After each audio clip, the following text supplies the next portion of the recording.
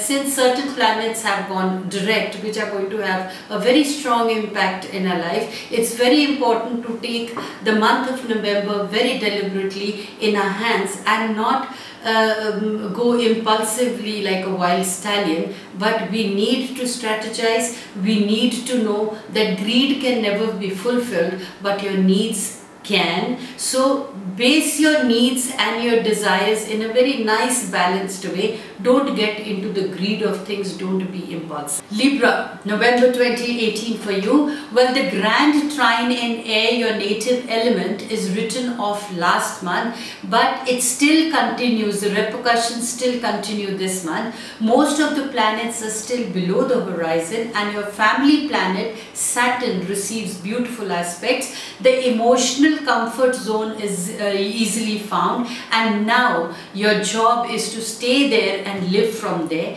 Family issues will be happier than they have been in the past 1 year. They are not perfect but much improved. Job seekers still have great aspects, likewise those who employ others. Finances will remain strong this month. Venus going forward after the 21st gives further impetus and boost to your career. This is a month for applying new technology and new innovation to your financial affairs, a period for experimenting and thinking out of the box. Either tinker with your portfolio or with your strategies. Computers and computer programs will help you financially too. Professional investors should look at high-tech industries, cosmetics, perfumes, telecommunications and fashion.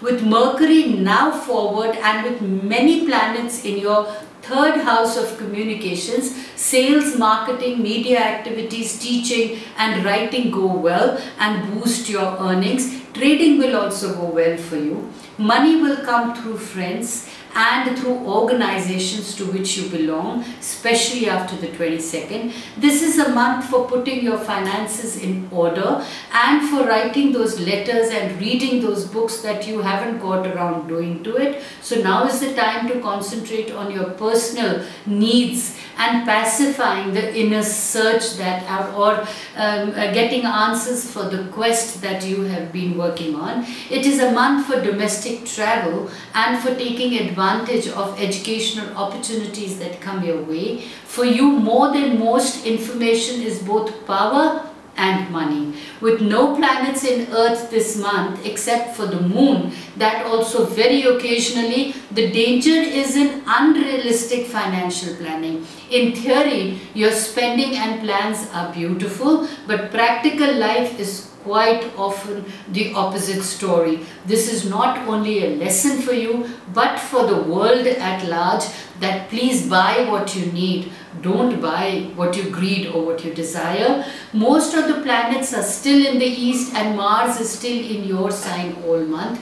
You have plenty of energy, will and dynamism to have things your way, to have life on your term. By all means, go for it. Mars in your sign, as he was there in the last month also, is giving you a lot of sex appeal and the energy to excel in athletics or exercise programs. Love basically remains happy and your beloved continues to go his or her way out to please you. Love comes to you and there is nothing special that you need to do. Of course, you need to be appreciative about it. Friendships go well during this month and new friends also come in. So don't hesitate to invest in new friendships. And of course, for your best days, stressful days, your days of love and the money, you'll have to visit my website. The predictions that I give for the zodiac monthly signs are all very generalized. I repeat that they definitely give you a guideline of what you should do. So you should look into the predictions of your solar as well as your lunar signs. But of course, to be very categoric, it's very important for you to know your natal chart and the transit planets that are affecting you personally. So getting your personalized natal chart and your yearly chart is just not wastage of money. In fact, it is like planning your diary of life.